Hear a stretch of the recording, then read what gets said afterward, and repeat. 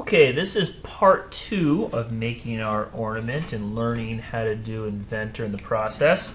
So now that we have created a three-dimensional view or object, we are going to go ahead and put that on a sheet so that we can print it and make it ready for the laser engraver. So now we've opened up a part already. We'll later get into assemblies and presentations, but for now we're going to go to a drawing. So I'm going to go ahead and click on drawing here.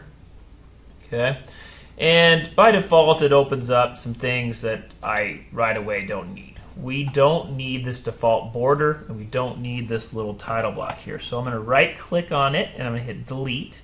I'm going to right click on border and I'm going to also hit delete. It makes this all go away and gives us a blank sheet so that nothing weird will print or burn while we're using laser engraver.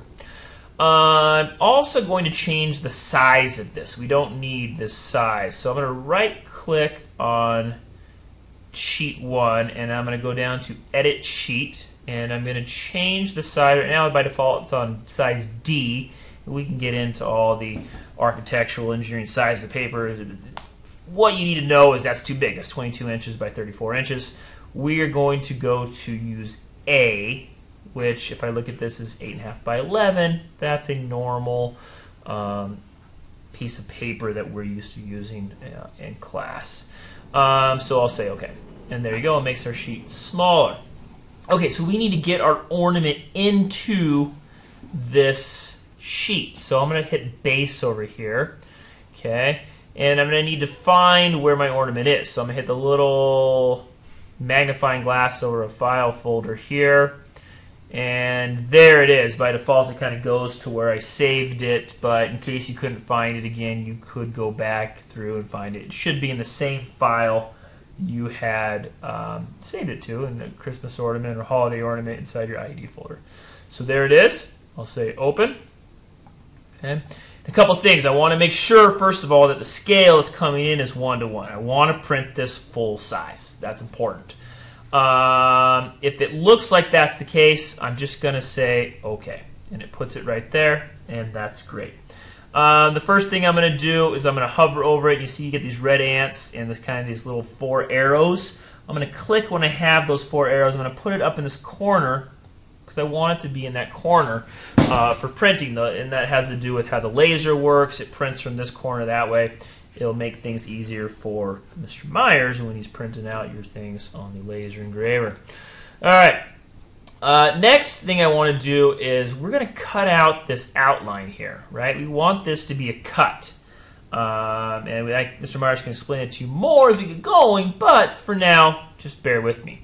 So I'm going to hold down the control key and I'm going to click on all these lines. Okay, all the lines I want to be cut. And don't forget, if I zoom in here, there's these little guys here too, right? So I got to click on those. I want to make sure everything cuts. If that doesn't cut, we're going to have problems. And part of your grade will be based on, do you follow directions well? Do you get those little lines? If you miss those little guys, it won't cut. The laser will kind of be the truth teller, and we'll find out how well you follow directions. But should make sure everything's green and cut. And now I'm going to right click and escape. I'm going to right click while the line is highlighted. There we go. And let's see here. Why is this not working? Oh, lost it. Let me try this one more time. There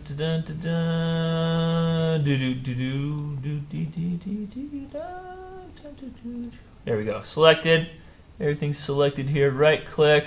There we go. And I want this properties to show up. So I'm going to click properties. Okay.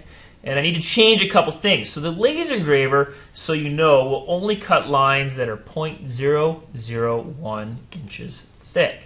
So I need to change some stuff in here right now to make sure that the laser engraver understands that these are cut lines. So first thing I'm going to do is change line type to continuous. Then I'm going to change line weight to 0.001. And finally I'm going to change the color right here to black. And I'll say OK. And I'll say OK. And you can see that makes the lines thin in appearance, but also those should be cut lines.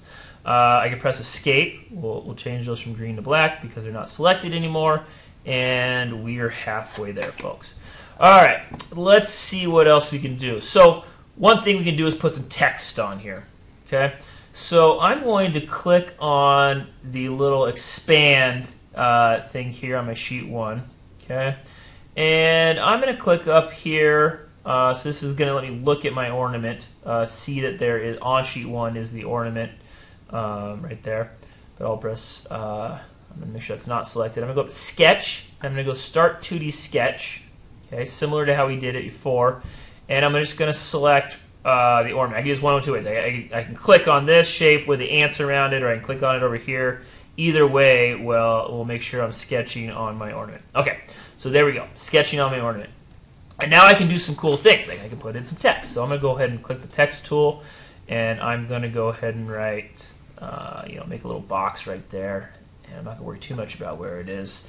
And I'm going to go ahead and write Festivus for the rest of us. Anyone can tell me what that reference is and extra credit. I'm going to go ahead and select it. I'm going to make it centered. Let's just see how it looks. Say okay. So there it is. It pops in there. Now, if I like it, great. If I don't, I can edit it. Let's go press Escape. Notice how I have this little crosshair, so it wants to make another text box. So I'll press Escape. Get my little cursor again.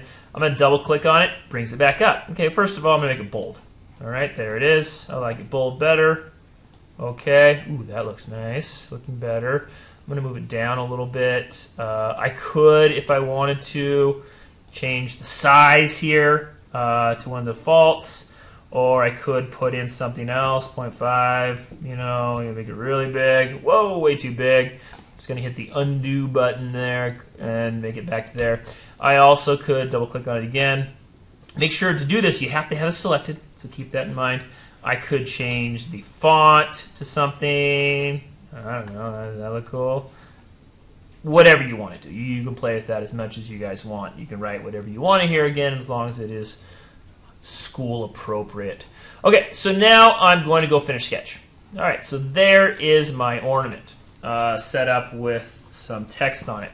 The next thing I'm going to do is I'm going to go up here to Manage, and I'm going to go Insert Objects. I want to put an image in here. And I've gone ahead and I've saved an image, and just so we kind of are on the same page, we can put whatever image in that you want to. I'm using Google. You could use Bing. They're very similar in how you do this. Let's just say I want to put in an elk, okay? And I want an image of an elk. But I want like a line drawing of an elk, so I'm going to go over here, Tools.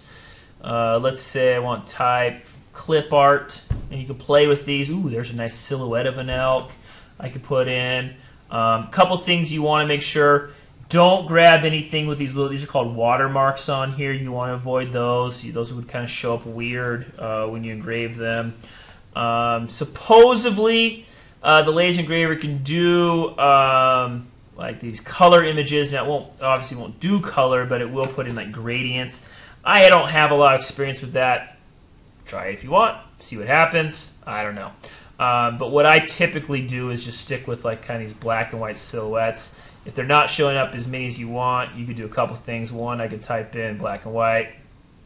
Okay, I'm going to get a lot better images. I also could type in like silhouette here and make sure that I'm getting nice silhouettes.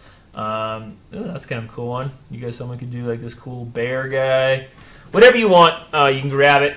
Essentially, then what you do is you right click and you say, oops, let's go back here, sorry. Let's say here, let's say I pick this one. It brings it over here. I right click on it and I say save image as, and then save it in the same folder you're saving all your other stuff. Okay, so you can see I saved a buck here and this image here. I'm going to use this image for mine now. So I'm going to go cancel because I don't need this. But there's kind of the rough, quick and dirty way to grab some images. So I clicked manage. I click insert object right here. Okay. Once I have a file saved, there's lots of ways to put them in, and I don't have a lot of experience with all of these, but I'm just going to go create from file. I'm going to go browse. Okay, by default it went to the file everything's in already, so that's good, but I could find it if I need to. I'm going to choose this one. Okay, and I will say OK. Now, it brings it in really big. Okay, so I'm just going to click it over here, and I'll deal with it in a second. So I need to shrink this down, so I got to get those kind of 2 arrows. Oops, and it's kind of tricky. I don't know why, but let's see. Kind of hovering over here. There we go. Let's get that kind of nice and small. Zoom in. Oops. Now it does that. Oops. There we go. There we go. And I can put George right here. And let's see here. And I can expand him, make him a little bigger. It's okay if he comes outside of the edge. The edge of him can come outside. It's not going to hurt anything. So let's just make him. I kind of want him to be as big. His face to be as big as much ornament as possible. Let's go a little bigger. Kind of move him up here like that. There we go. That's great. Awesome. Okay, you have now set this up correctly to be printed by Mr. Myers. There's a whole other step for the printing, but now it's set up correctly. So again, last step is file, save. Make sure you save this in your folder, your holiday ornament folder, inside your ID folder. Call it whatever you want, and so forth. And then this file, I only need this file, and the key is it has a .dwg at the end of it, meaning it's a drawing file. This is the file that I need turned into Google Classroom, and then I can use it to print from. And if you did everything correctly, it should be flawless. If you didn't, we're going to need to have a conversation about what didn't go well.